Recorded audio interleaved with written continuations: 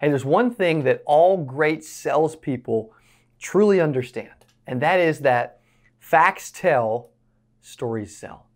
Did you know that if someone isn't engaged, if they're not attentive, if you're losing them just for a second, the best way to get them back focused on you and attention and looking at you and eyeballs and everything else is to jump and tell a story. I watch speakers a lot. I'm wanting to be known as one of the best speakers in the world one day. So I watch a lot of speakers, a lot of keynotes. I'm picking stuff up. And I was with Coach Michael Burt, who's speaking at 8% Nation 2020. I was with him and he was speaking at an insurance office. I was coming up after him to do some training and some speaking as well. And he was speaking and he started to lose part of the audience for a second. And he noticed it and he instantly pivoted into telling this story of how when he was 14, 15 years old, he got elbowed in the face when he was playing defense on a guy and he hit the ground. And he didn't know how he was going to respond. And he remembers just instantly getting up and just knocking the dude out, punching a dude right in the face. And everyone not only started paying attention, wondering, okay, what is he about to say next? What did he do in that scenario? But he also got everyone laughing. And I noticed that day and many other days since how important stories can be. So I just recently spoke at Sparta High School right down the road, and I focused on telling stories. And I'm going to share a few stories that you guys may or may not have heard. And then I'm also going to share how stories can affect and help when you're selling insurance. All right, so I remember as a kid, I don't know if I've ever said this too many times before, I was 16 years old. I was working at a little Apple Market in Rogersville, Missouri. My shift was supposed to start at 4 o'clock. I was part-time, 4 to 10 p.m. It was 3:30. I didn't feel well. I was throwing up. I didn't feel like going to work. I didn't know what I was going to do in that moment. So I went to my dad. I'm like, hey, I'm throwing up. I don't feel well. I really don't want to go to work. And he said something that day, and this is a story. Can you tell? You probably started paying a little better attention when I started telling a story. And it needs to be real because people can tell when it's fake typically. All right. Now I think I can tell stories that are fake and still keep your attention. However, you can tell when something's real. So I went to my dad. I'm puking. I'm throwing up. I don't feel like going to work. He said something that day that I remembered ever since today. And I think it's a lesson that insurance agents can relate to. And he said to me, Cody, you do whatever you want to do, but you know what I would do. And I'm like, dang, that woke me up. I've never seen him miss a day of work his whole life, right? My father owns Secure Insurance Group, and he's the hardest working dude I know.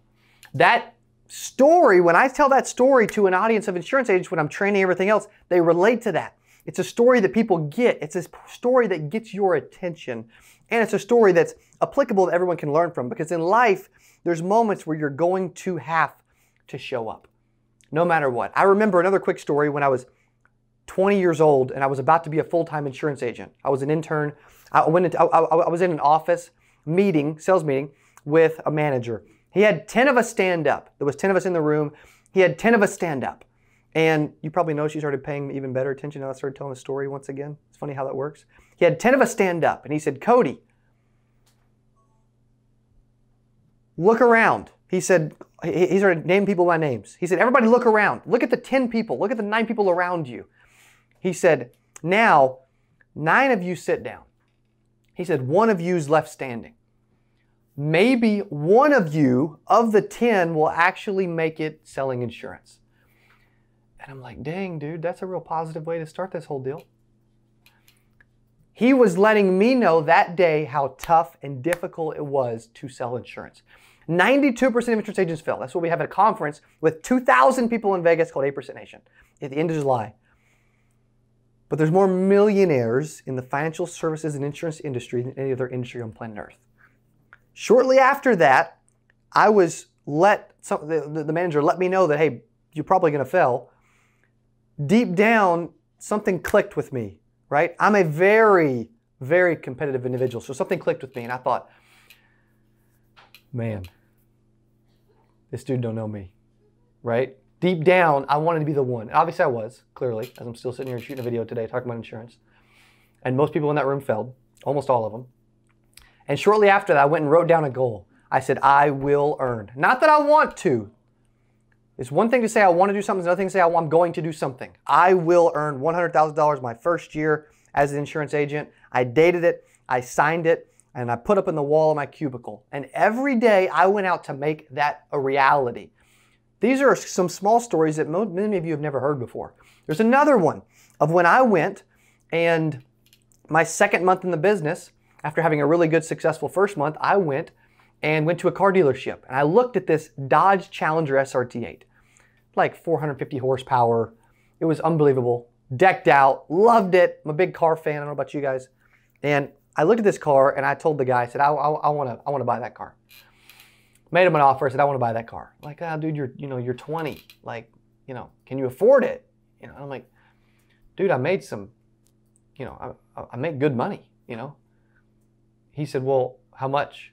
I said, well, I made $9,000 last month. And you can tell how stories, they work, man, I'm telling you.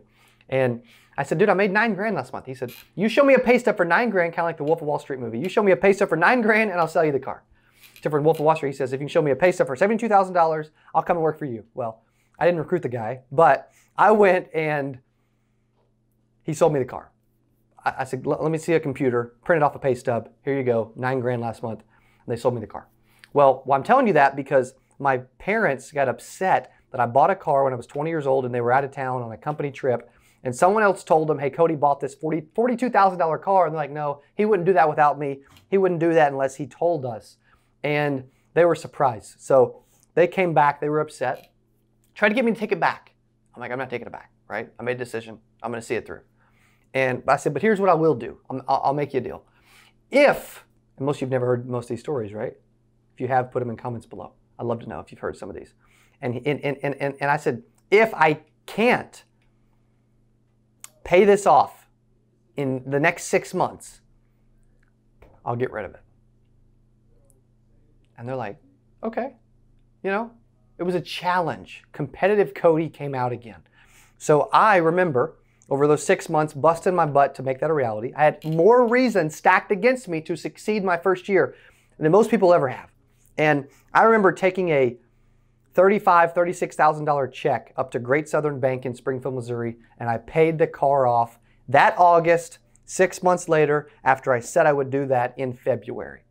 And I tell you that to say that it's a phenomenal story, but when your back's against the wall, how are you going to respond? And for me, I've got these stories time and time again of how I made a decision and something clicked with me to be the best version of me that I could be.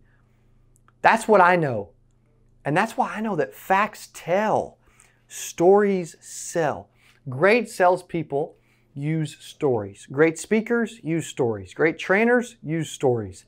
I am getting better at storytelling. I've never been that good at storytelling. Now, every time I train, every time I speak, every time I do a breakout, every time I do a Success Society coaching program live call with the group, I integrate a story. And I'm remembering a lot of stories from childhood and my first few years of selling insurance that I didn't know. I had a great first 8 months selling insurance, cold calling, cold door knocking, most of you know, 117K, et cetera, right? I had a lot of things stacked up against me. I didn't even realize how valuable storytelling was back then. I probably missed out on some sales by not telling stories. Here's how you can incorporate stories into sales right now.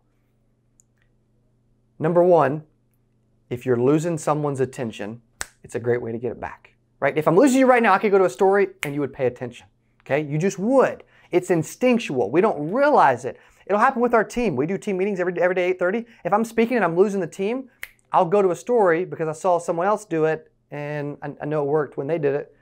Maybe it'll work when I do it, right? Maybe it'll work when you do it. Second reason why you should incorporate stories into sales is because it creates an emotional connection. People relate to real life stuff. People relate to stories. Everybody says, hey, share your story of why you got in the business, and maybe you got in the business because something happened in someone else's life and then you chose to get in it, right? Stories help because you can get someone's attention in the blink of an eye when you don't have it. You can create an emotional bond. And you need to realize that facts tell, stories sell. Anybody that does Like there's people that sell professional speaker coaching.